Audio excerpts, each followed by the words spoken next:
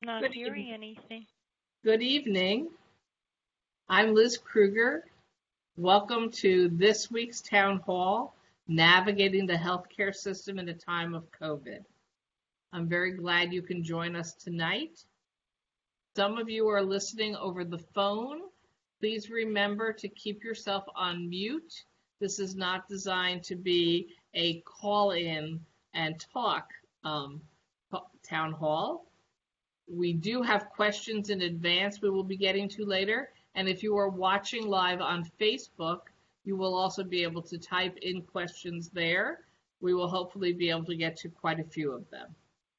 Before we go to our guest tonight, I just want to remind everybody that I'm hoping you're staying safe and following all those standard rules we're so tired of hearing, but we have to keep repeating and doing. I hope that you are using a mask when you go outside or in a group that you are not living with and are confident don't have COVID. I hope you are staying 6 feet away in social distancing and that you are scrubbing your hands with soap and water so much that you wonder if your skin will fall off. It won't really, it will regrow, but the best thing to do is just keep washing your hands, especially if you've been outside or anywhere unusual, and also try to avoid touching your eyes and your face, which is the real challenge. When people tell you to do it, you almost want to do it. But here we are. We have survived this far. We are now 4 days into phase 4 reopening in New York City. This is an exciting achievement, and it is thanks to your perseverance and cooperation and all of our belief that if we follow medicine and science, we stand the best chance of everybody getting through this. Phase 4 businesses include low-risk outdoor arts and entertainment, media production, outdoor professional sports competitions with no fans. Right, so they can play, but you can't sit and watch. You still have to watch them on TV or on your computer. Malls, higher education, pre-K to grade 12 schools, however, for safety reasons, have not yet been reopened or even decisions made based on safety concerns about whether we're going to be reopening our schools and whether we will even know by September if we're reopening our schools. In addition, indoor activities in malls and cultural institutions are not permitted for the time being, but there are wonderful gardens to go to this time of year, and we have parks. And again, same rules. If you're going to be near someone, keep the mask on, but enjoy the outdoors. In the meantime, the Department of Education is asking parents to indicate by August 7th if they want their children to learn 100% remotely when schools reopen, or through blended learning, a combination of in-person and online instruction, if that option is available. We are posting a link to the Department of Education survey on the Facebook page. You can also call 718-935-2200 to indicate whether you want your child to learn remotely or to go back into a school. Again, 718-935-2200. Speaking of safety, rules regarding social distancing, face coverings, and travel from states with high infection rates have been established to help to protect the public health and to contain the virus. At this time, there are concerns about crowding and violations of face covering requirements around bars and restaurants. These practices are unsafe and may lead to a certain increase in community transmission of the virus. So if you are a witness to these violations, you can file a complaint on the State Liquor Authority website. We want people to be able to go and participate in our outdoor restaurants, but it only works if we don't create a growth in the virus. So everybody who is participating with working at these restaurants or going to these restaurants needs to remember, follow the rules. Because the last thing on earth we want to do is have to close all these establishments down, but we can't let them lead us back into a growth in the virus. Additionally, constituents have called my office with concerns about visitors and New York residents who are violating the travel advisory. If you know of someone who has traveled to New York from a designated state, I think there are 31 of them now, and who is not quarantining as required, you can report the travel advisory violation by calling 311 or 1-833-789-0470. I know sometimes people have a feeling that we're almost asking them to tattle on other people, and no one really ever likes to play that role. But again, just to reemphasize, this is real public health crisis stuff. We're not asking you to tell on someone so that you can get them in trouble. We want to make sure they're not getting you sick or someone else sick because they're not following the quarantine rules. We're working so hard to keep everyone safe that we have to all give up a little bit of our own comfort to make sure these rules are followed. All right, to get into this evening's event. Our town hall tonight is addressing navigating the healthcare system in the time of COVID-19. And we've had a bunch of different town halls specific to COVID-19. This topic we think is particularly timely because it's important for us to continue to take care of our healthcare needs during COVID-19, even if we don't think our issues have anything to do with COVID-19. But there's a lot of uncertainty about access and safety and new ways to communicate with doctors and whether or not to go to hospitals and when. And so we're really delighted that Dr. Peter Steele, Director of Clinical Services for the Department of Emergency Medicine at the New York Presbyterian Hospital-Weill, Cornell. That doesn't even fit on a card, Dr. Steele. That he is with us tonight. Dr. Steele will discuss use of telehealth versus in-office medical appointments, when to get your health care needs taken care of, deciding on whether to go to the emergency room, and whether or not you should be going for COVID-19 testing. I know that I just saw a report that doctors are very concerned parents aren't necessarily having their kids vaccinated because they weren't really doing regular office visits during the time that everybody was just staying locked up in their houses. So I know that that's one of the issues that people will probably be asking about. Before I introduce our presenter, please remember, keep your lines on mute if you're on the phone. After the presentation, I will moderate a Q&A. And again, as I told you, we have questions already submitted in advance, and you can also submit your questions through Facebook. Now it's my pleasure to introduce Dr. Peter Steele, who will be giving a presentation, and then I will be coming back to join him. Thank you, Dr. Steele. Thanks so much for being with us. Thank you, Senator. I just want to kind of begin by wholeheartedly endorsing your public health announcements. They are absolutely in line with how we feel as physicians the public should be approaching COVID-19, so thank you for that. I'm just going to share my screen.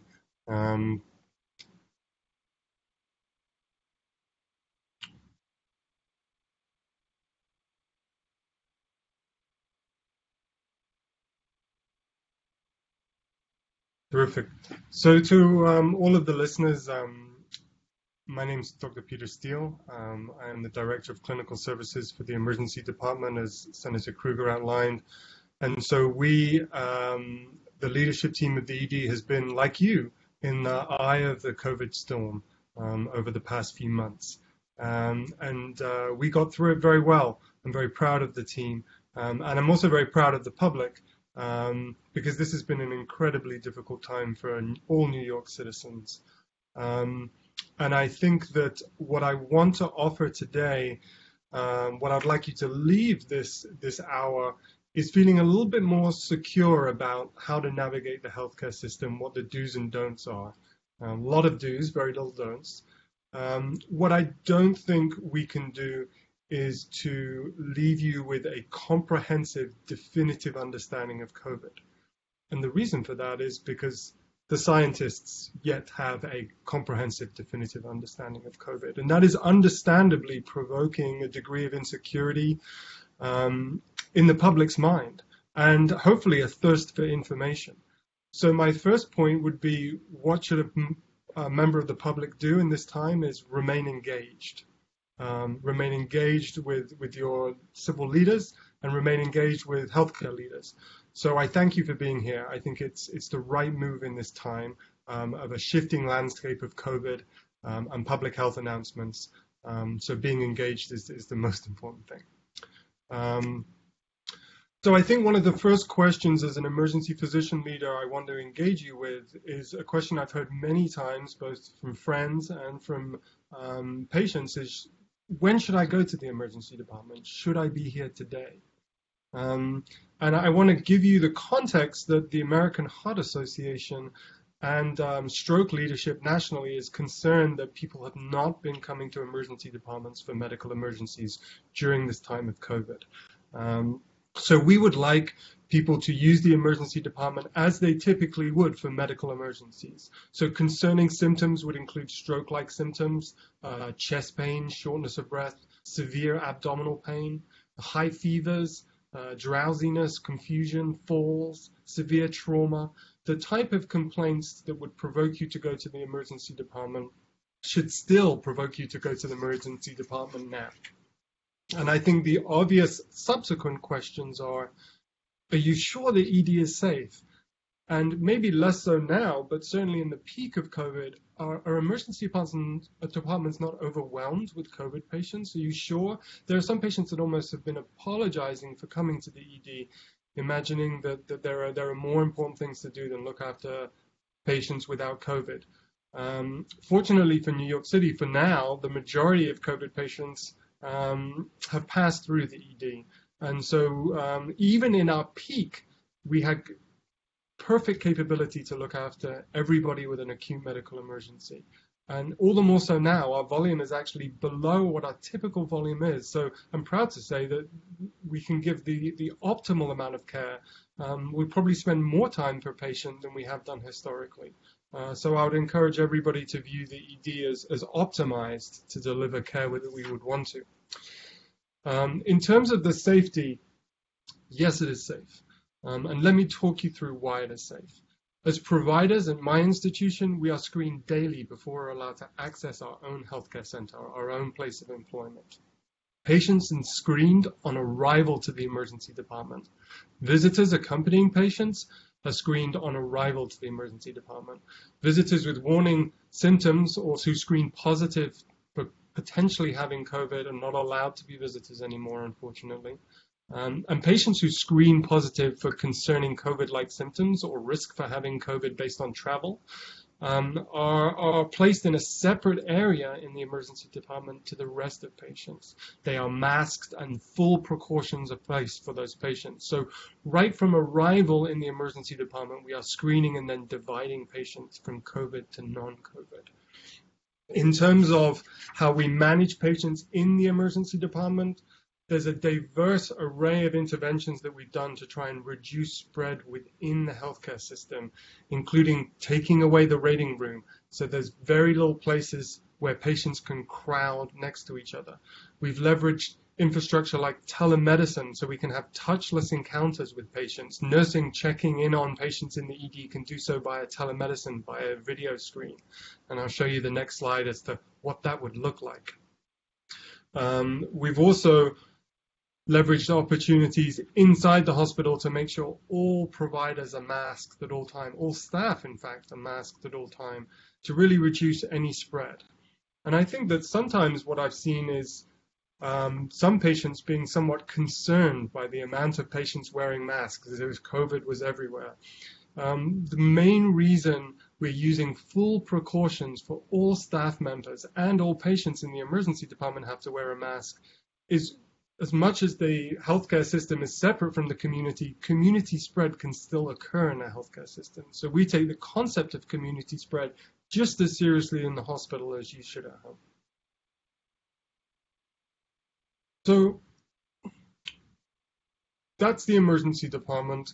We would very much like people to view the emergency department as open for business and safe, and that we have made changes to the emergency department to accommodate COVID patients and to mitigate against the risk of community spread in the emergency department. And if I haven't covered anybody's detailed questions on the emergency department, I could probably spend 5 hours talking about the emergency department. I'm happy to talk a little bit more. Just to talk about general hospital workflows, though, patients are coming to the ED and are being admitted to hospital with COVID. So how are we making sure it's safe for the next patient that comes along? Our environmental services team is one of the most crucial team members in managing COVID in a hospital, doing detailed deep cleaning and decontamination of any room where a COVID patient was managed and all equipment. So you can be guaranteed that if someone puts a blood pressure cuff on you, or someone offers you a gown, that nothing has been touched by a COVID patient that is perishable, and that everything that we reused has gone through deep decontamination, and there's zero possibility of them having COVID on it. So I feel very strong about that. Hospital-wide precautions are pretty much the same. I'm going to go into a little bit more detail about the clinics and telehealth, but all of this visitor screening and patient screening is the same across the institution. So in addition to emergency medicine, I definitely want to spend a little bit more time making you feel confident about telehealth and the emerging concepts of telehealth and how we use telehealth to deliver care in 2020. So what is telehealth? Telehealth is the remote delivery of healthcare using a variety of technological infrastructures, and that can be a video screen like the one I'm talking on, it can be a telephone, it can be satellite, it can be transmission of information, medical information through your cell phone. So it's a delivery of care remotely using technology. Why have we invested in this over the past 10 years? Well, we think it increases patient access, we think it can reduce costs to patients as well, and we think that it can improve patient experience all at the same time. In the setting of COVID, this was obviously perfect infrastructure to deliver care remotely. It allowed for social distancing restrictions without having to worry about things like a waiting room. Patients didn't have to travel to go and see a doctor. And so we advanced this concept of a zero contact care encounter with a physician. In terms of how our physicians have been trained, we've retrained our physicians extensively in advanced history-taking skills and examination skills. And you can do a surprisingly comprehensive exam on a patient over a video screen, coaching the patient through their own examination, checking their pulse, pushing on their abdomen, checking their temperature. We can write prescriptions. We can refer patients onto other services if necessary. And if you are sicker than you thought you were for telemedicine, we can refer you directly to our emergency department. And while you are en route to the emergency department, we can call our colleagues to let them know the details of the case, so you'll be met on arrival. We leverage this tremendously through COVID. Our leadership of telehealth through the emergency department and across the whole New York Presbyterian enterprise was critical in our institution's COVID response. And it's good because we've learned a lot through that experience, and I think the patient has gained increasing confidence in this new technology, this new form of healthcare. And we would encourage you to continue to use telehealth infrastructure for your continued care. And so what sort of cases should you use our telehealth platform for? Our express care, which is like an urgent care or a CityMD, if you will, is appropriate for things like small minor injuries, bites, abrasions. It's also appropriate for medication refills, evaluation of oral complaints like toothaches, maybe more social issues like needing a work note, and dermatological conditions where the diagnosis can pretty much be visual, things like rash or concern for an insect bite or an allergy. That is what I would encourage you to use the telehealth platform for.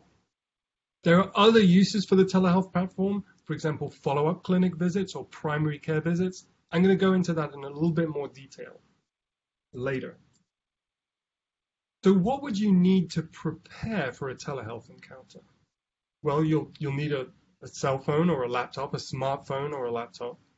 You'll need to make sure that the technology works, that you can sign on, and that the lighting in the room is good enough for someone like me, your physician, to look at your rash or to have good contact with you.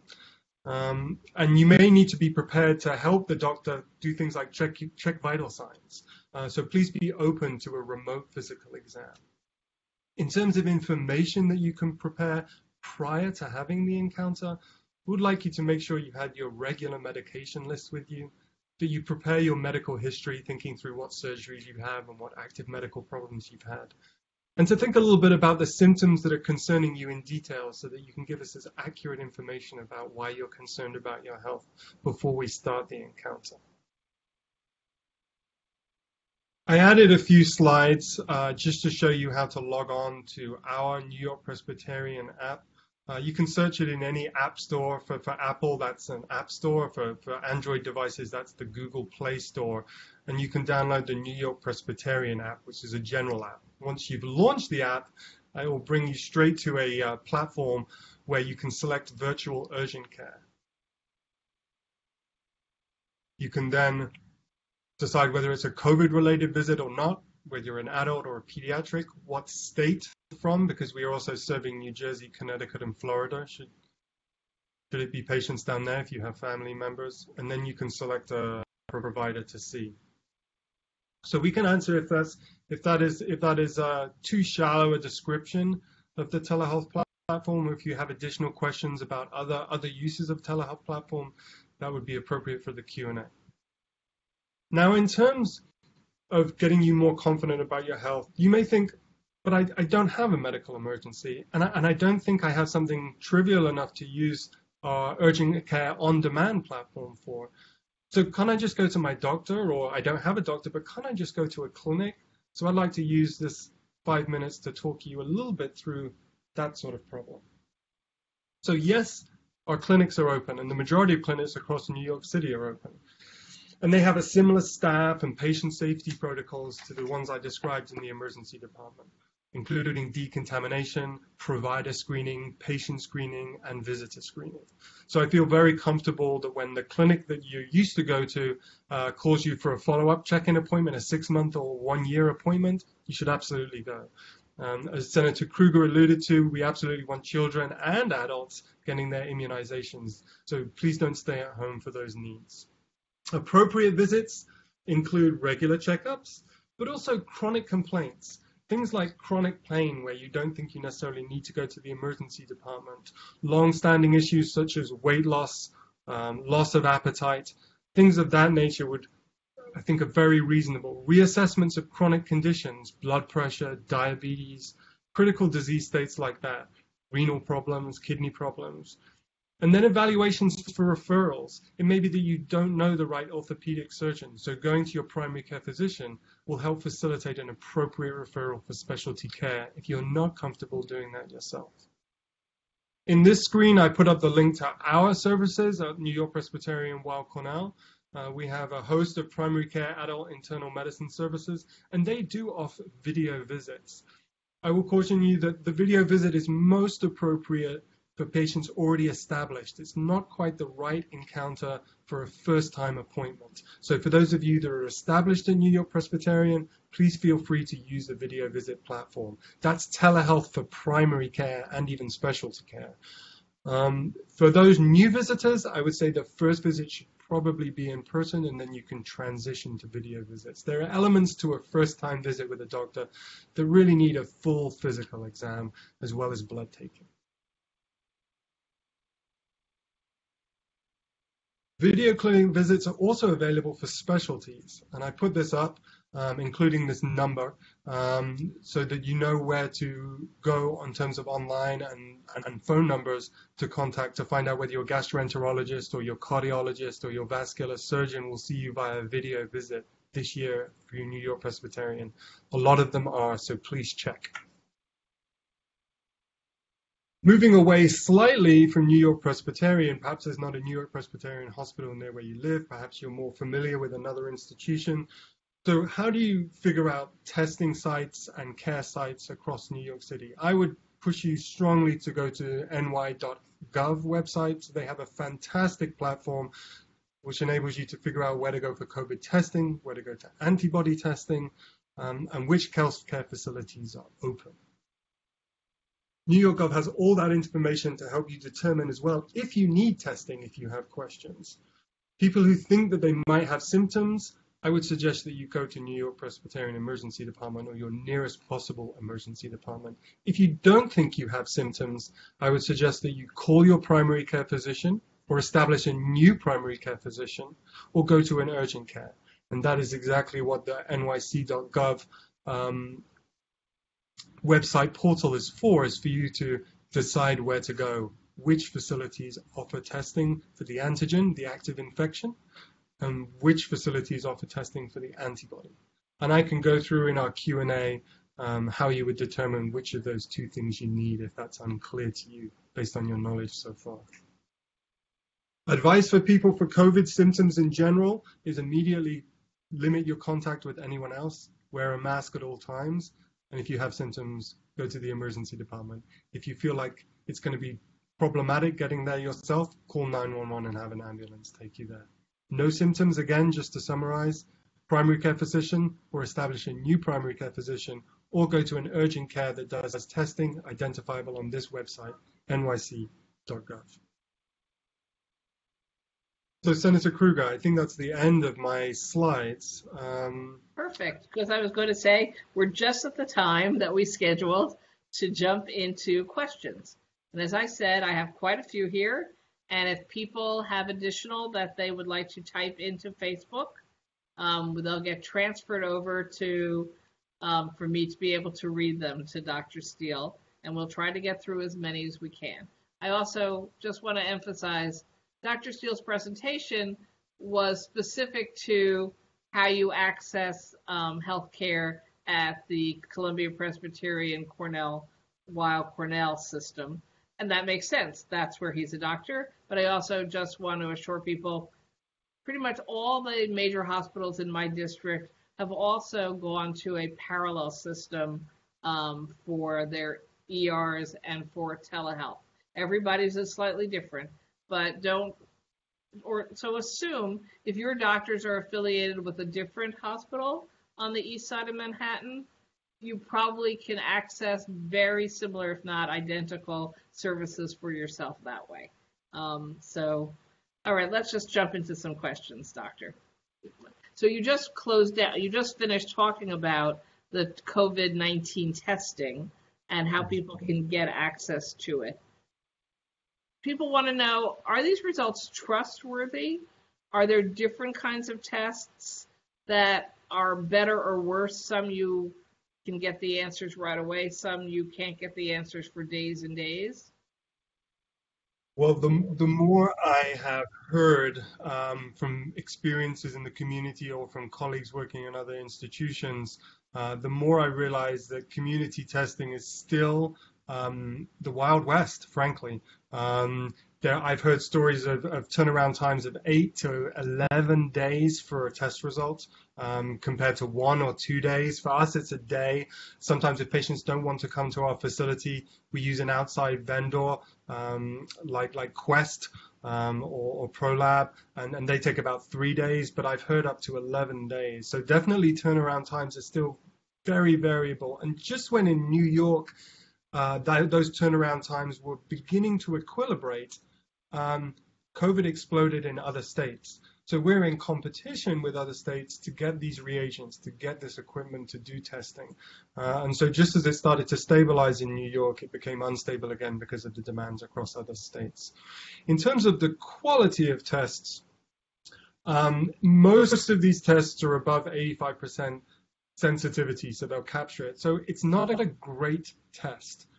It can be wrong. And there are obviously literature is coming out every week about the different companies, the that offer these tests and that they have superior specificity or sensitivity.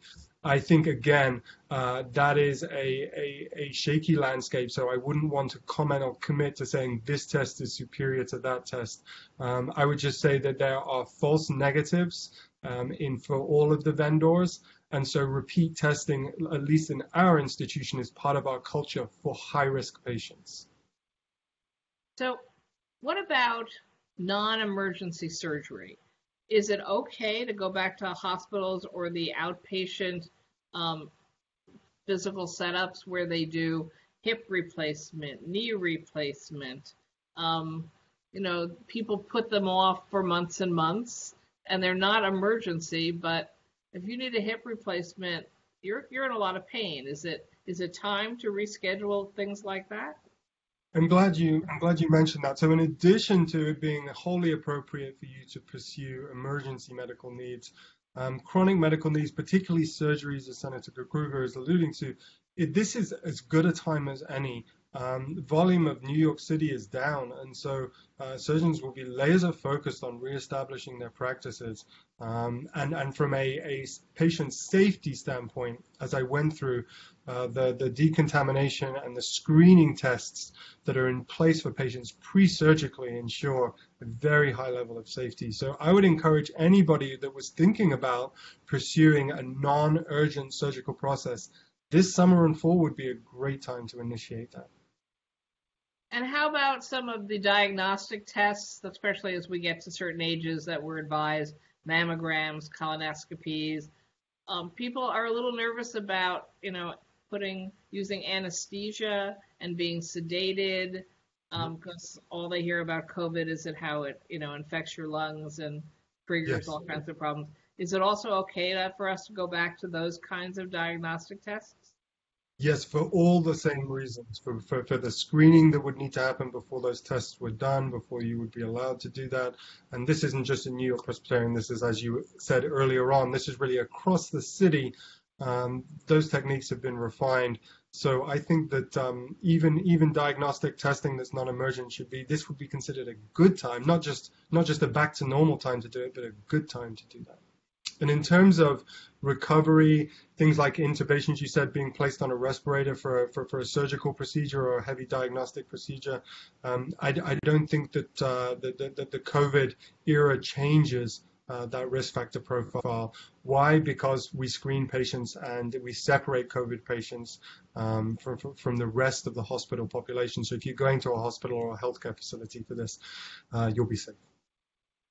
So this wouldn't be hospital setting, but people ask, is it safe to go have your eyes checked? Is it safe to go to your dentist for exams and cleanings? Do we think that sort of everybody is caught up in healthcare, what you were describing the protocols are?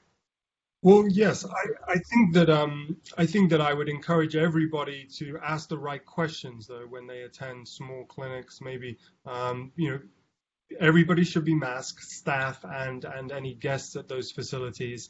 But I certainly think as long as the appropriate precautions of masking are being performed and the patients are being screened on arrival for not having COVID-like symptoms, then that is wholly appropriate and safe.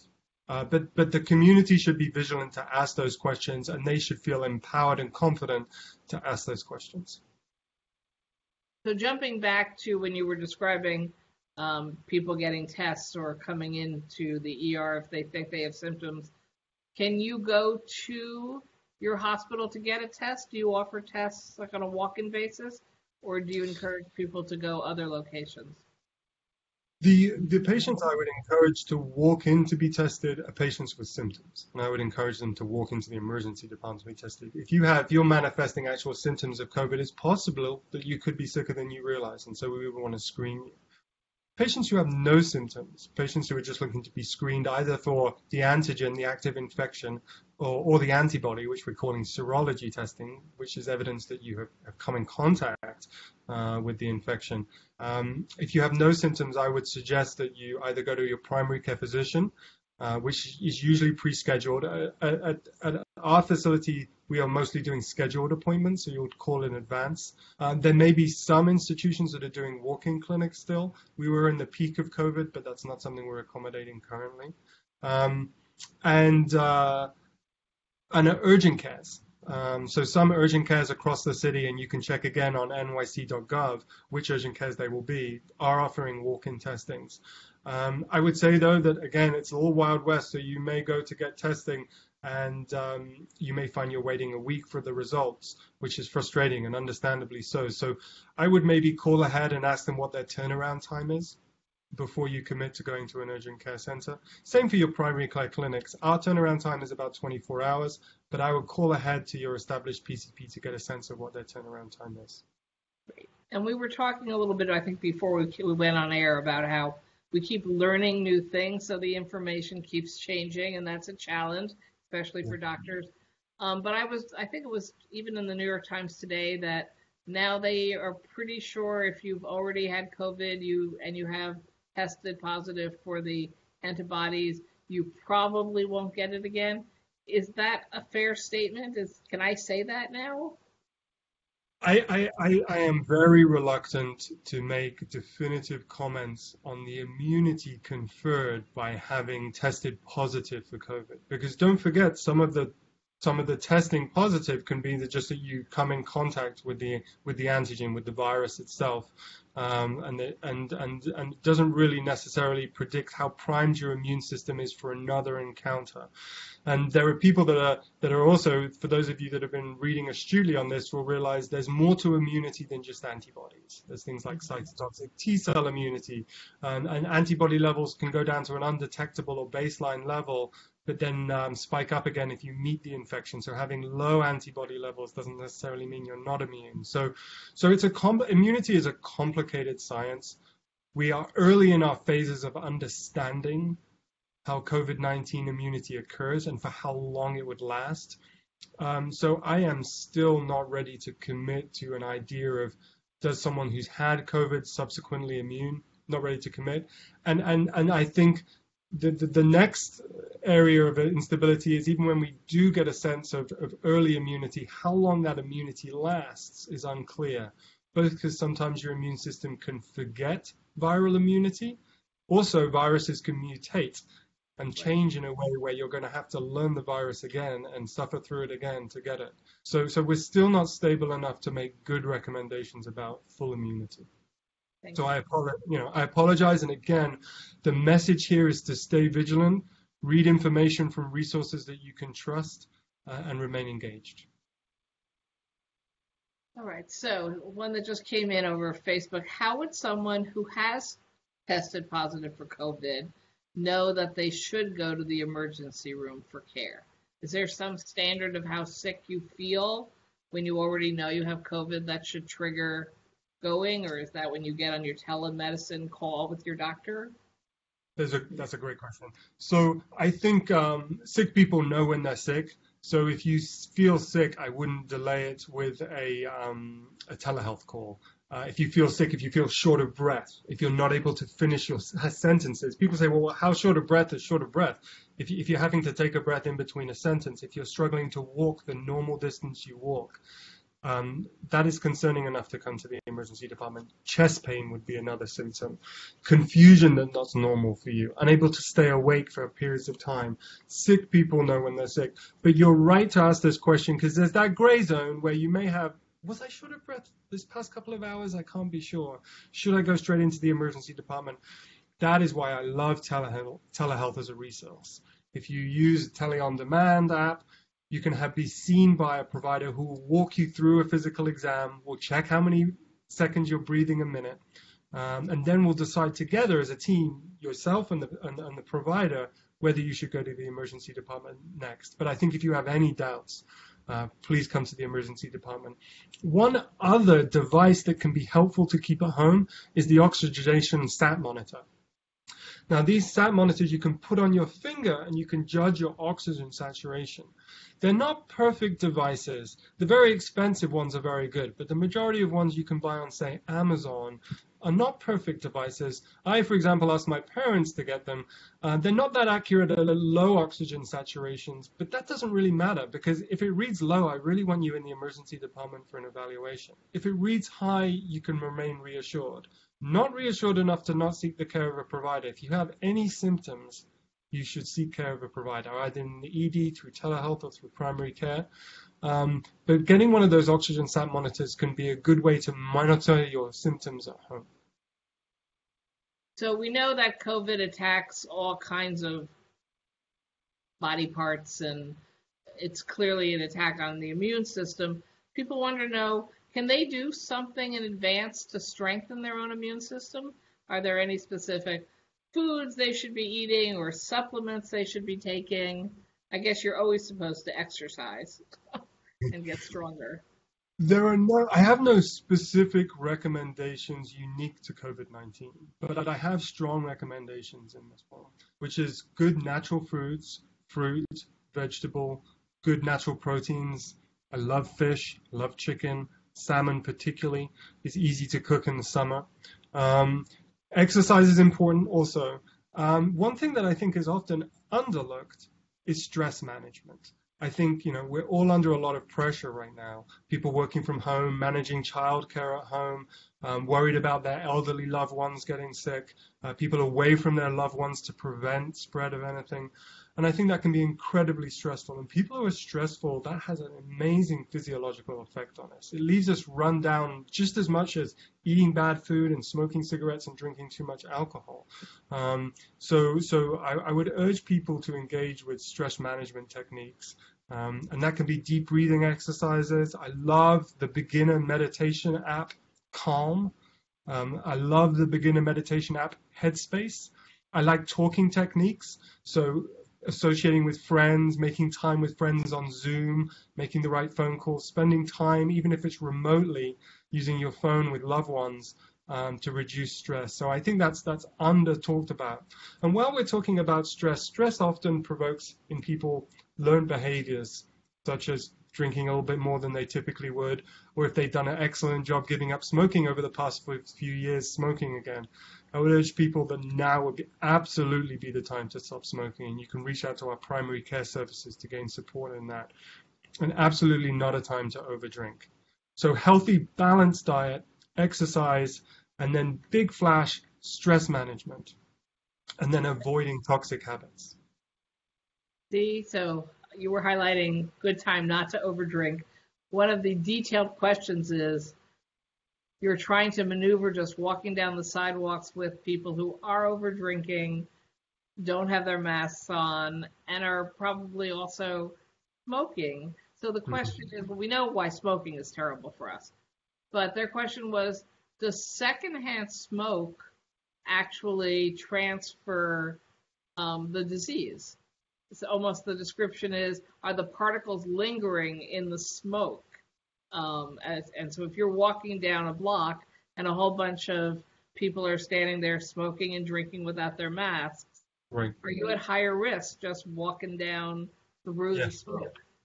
I liked that question. I read that question and I liked it. Yeah. And I liked it for two reasons. Because I don't have a real science-based answer, but I have an answer. So no one knows. But I think it's comfortable to say that that's an unknown that I would steer away from. You're describing a high-risk unknown. And so I don't have a definitive answer, but I do. And my definitive answer is, that sounds risky to me. Please avoid it. And again, don't forget, everyone, secondhand smoke is terrible for you, period, even if we weren't going through a COVID crisis. So you want to avoid inhaling other people's cigarette smoke as much as you can, always, and by staying away from people, frankly, who are smoking. I mean, it's particularly disturbing in inside places, but we pretty much outlawed smoking everywhere indoors at this point in time, unless it's your own apartment. So I think, thank you, you're right. It's just, I almost feel like it's common sense, even if I don't know the facts, to want to not be hanging around people smoking while they're also at risk of transferring a virus at the same time. A virus that also impacts the lungs, so it's really not something you want to be playing with at all. Right. Okay, so now this is a question they say it's for me, but if you have an answer, that's fine too. About elevators in residential buildings. The description is a cesspool of COVID germs. Besides a mask and holding my breath for 19 floors, that's pretty good if you can hold your breath for 19 floors. Is there anything building owners could do specifically to minimize the dangers of the virus? And it's not, I mean, you might have some suggestions, but I do know some of the buildings are working hard to ensure they are cleaning out their ventilation systems and using HEPA filters in their air ventilation systems. So in theory, that would also apply to their elevators if they could be careful to be with the ventilation system. Agreed. And then, of course, the obvious, only one person in the elevator at a time, or combine if you're walking with your partner outside, Right. then you can ride in the elevator together. So yes, your suggestion and the single occupancy are the two answers I have to that. And I was also going to say that, some people walk around with gloves, others don't. Seems to me, if you're going to be carrying some rubber gloves, that would be the right time to use them to press the buttons or to touch the doors if you need to, rather than, worry about it. So try to avoid touching anything that's a surface that you're not sure about. Or washing your hands. Not everybody has rubber gloves, so disinfecting, Purelling your hands after Right. doing something outside of your home is a reasonable alternative. And as you correctly said at the beginning, not touching your face, not touching your eyes or your mouth until you've got home, which is tricky for some of us, I think. It's a sort of learned habit. Yeah. Right. And thank you for bringing up the Purell. I completely forgot about that. We've sort of stopped talking about that, sort of building that into your daily life of having a little bottle with you when you're out. And when in doubt, use some Purell. Yeah. Makes total sense. So then they're asking me whether I think the New York Health Act will get more sponsors in Albany because of COVID. I actually think the answer is yes, because it's waking people up to the critical need to make sure everybody has insurance coverage and access to good health care. At the same time, it's almost an overwhelming challenge to take it on at the same time as we were all dealing with COVID. I will suggest to my constituents to watch carefully what happens in the courts now that some legislators from other states from a party I'm not affiliated with have decided to go back into court and try to get the ACA law overturned. Because the concept that in the middle of a national and international pandemic, there are people who would think it's a good idea to end the healthcare system and insurance system we have, seems to me to be completely ass backward. So that might trigger the New York Health Care Act because we will have lost our federal coverage.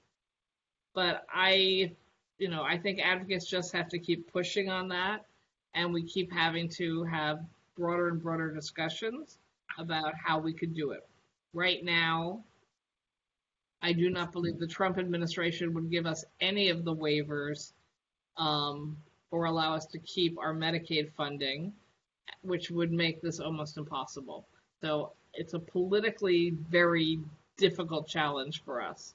But I don't give up on the belief that much of the civilized world has national health care and it's been working fine for them. And I think we can get there.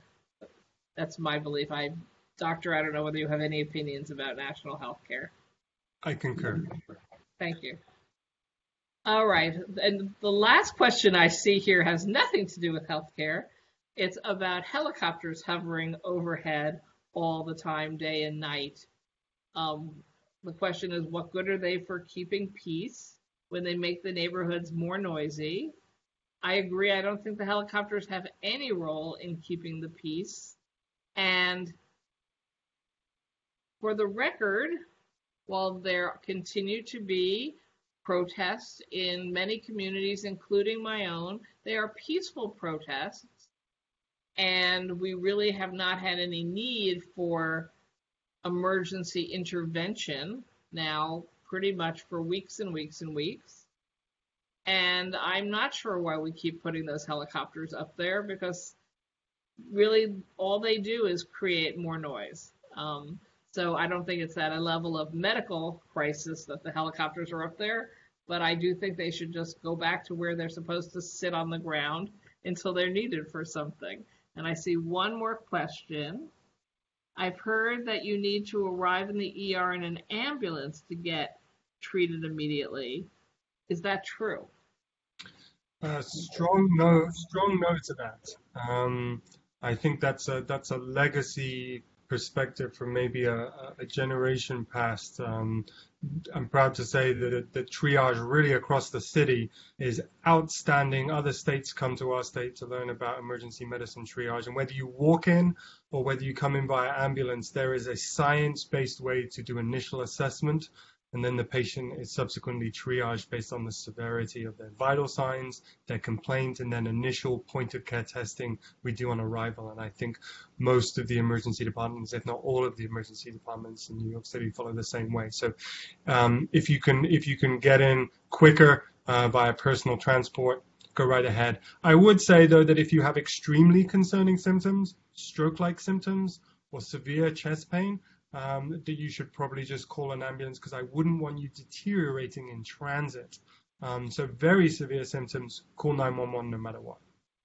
And of course, if you're having those kinds of symptoms, the people on the ambulance can often start to provide treatment to you even before you've gotten to the ER. So yes, diagnosis and treatment, and can route you to an appropriate ER. There are stroke centers and chest pain centers. So you want to make sure that you go to an ER and a hospital with the capabilities to look after your specific complaint.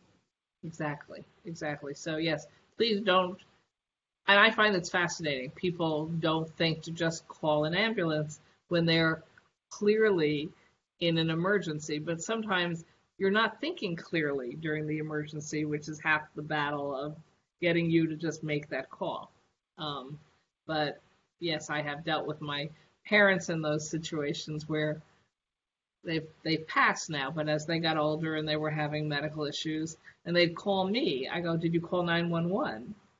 No, not yet. No. 911 is the first call. Then, your daughter 10 blocks away is the second call. And even then, I couldn't get them to understand just press 911, because the emergency almost freezes you from being able to make the right decision. So I appreciate you bringing that up, because I do want to emphasize, if you think you're in the middle of something serious going on, you just call 911. If they get there and it's not really an emergency, they'll tell you when they won't take you to the hospital. It's okay. Far, far better that you made that call and somebody rushed in to do something, right? Not sit there and say, "Oh, I don't want to be a bother." Right?